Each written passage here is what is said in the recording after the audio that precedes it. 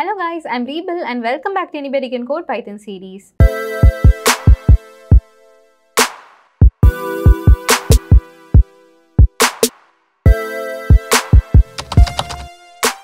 So today we'll be discussing more about functions. We'll be covering up topics like types of arguments and how they can be used in our programs. As you all know, in Python, a function may or may not be defined with parameters. So in those functions that are defined with parameters, those parameters must be supplied with the required arguments. In Python, there are different types of arguments, such as the positional argument, the keyword argument, and the default argument. Firstly, positional arguments. Well, as the name suggests, the arguments are passed to the parameters according to their position. Like the first argument gets assigned to the first parameter, the second argument gets assigned to the second parameter, and it goes on like that. For example, let's create a function named student to display the student details like the roll number, name, and percent.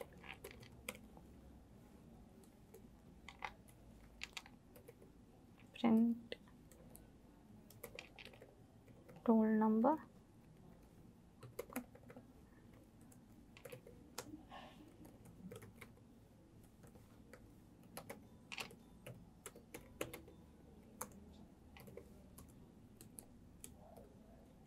percentage.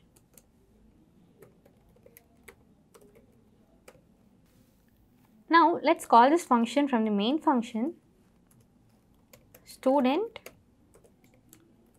and pass some values.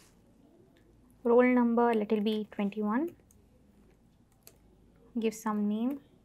I'll give read. Percentage 78. So now let's run this.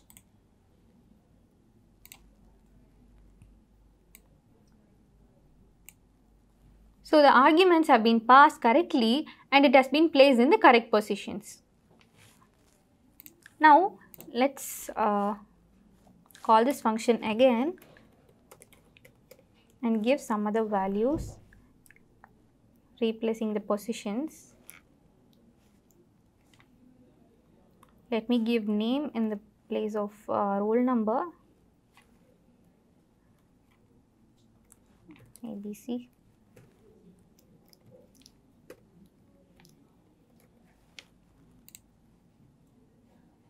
Now let's run this.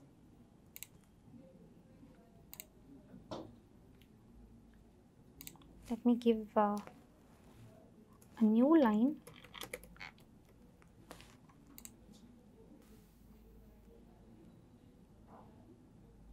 Since we have passed the arguments in the wrong order, we ended up with an output like this.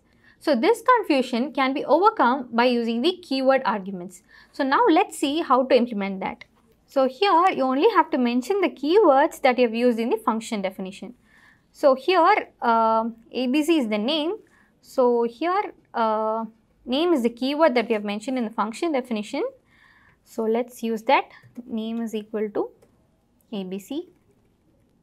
And let's consider 34 as the roll number. Roll is equal to 34. And then finally we have the percent keyword.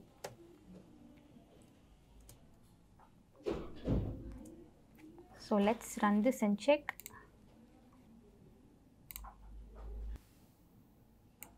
As you can see, the arguments have been assigned correctly to the parameters by using the keyword arguments. Now let's add few more students.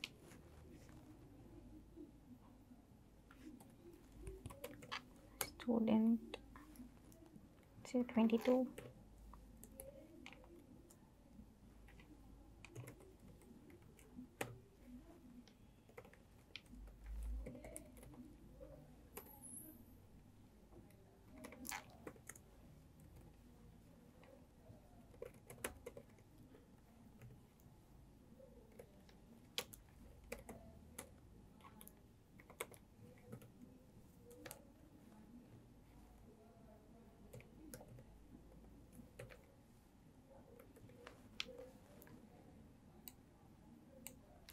Now imagine that these 5 students belong to the same class, say class C. Suppose if you want to display the class of every student, one way you can do that is by passing the class argument at each function call. So something like this, comma C, comma C, comma C, and you have to do the same for all the students. But this seems really inefficient. So this can be solved by using default arguments.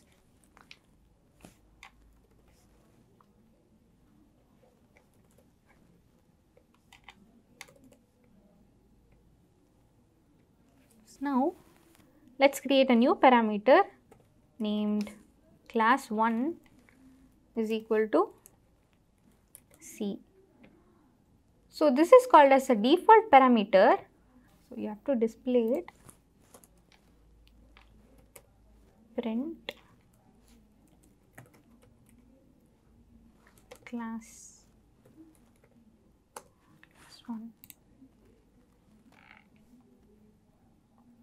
Let's run this.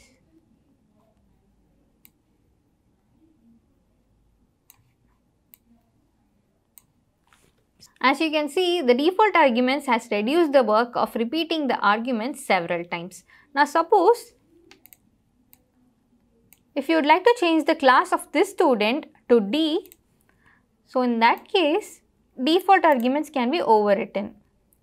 So let's change the student class to D, comma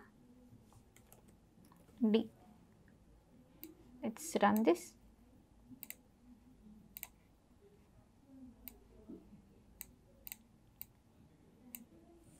As you can see, the class of that student alone has been changed to D. So that's how you can play with arguments in Python. And guys, in case if you're not sure of how many arguments to pass, then there are variable length arguments, where you can use both positional as well as keyword arguments. So now let's create a function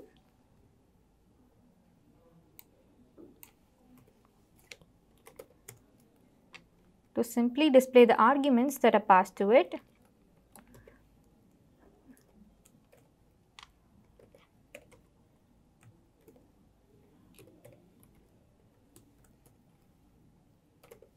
Print.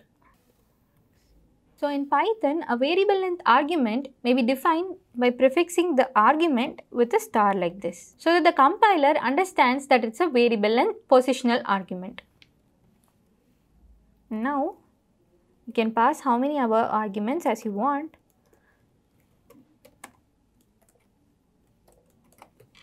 Samsung.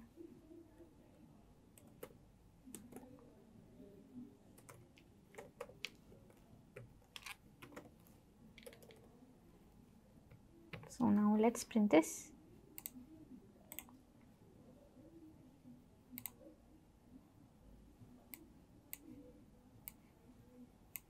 As you can see, on using variable length positional arguments, the arguments have been evaluated in the form of tuples.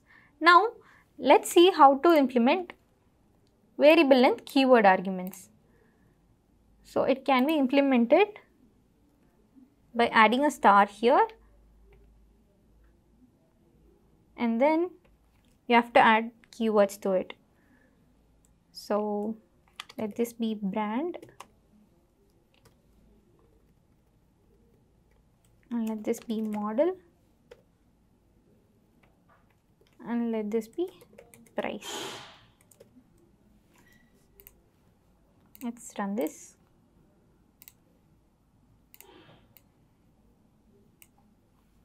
So here variable length keyword arguments are evaluated as dictionaries, where brand, model and price are all keys, and Samsung, A50, 15,000 are all values added to it. And one more thing to note here is that the variables that are declared inside a function cannot be accessed from outside. Let's now declare it anyways. Let's declare a variable id1 is equal to 12, and then access it outside the function, print id1. So now let's run this. So it says name error, name id1 is not defined. That is because they are local variables. which means the scope of the variable is limited to only that function and they cannot be accessed or used outside the function. Suppose if you want to access the local variable, then you have to make it a global variable. So let's see how to do it. So here you have to declare this ID as global, ID1. So now let's run this and check.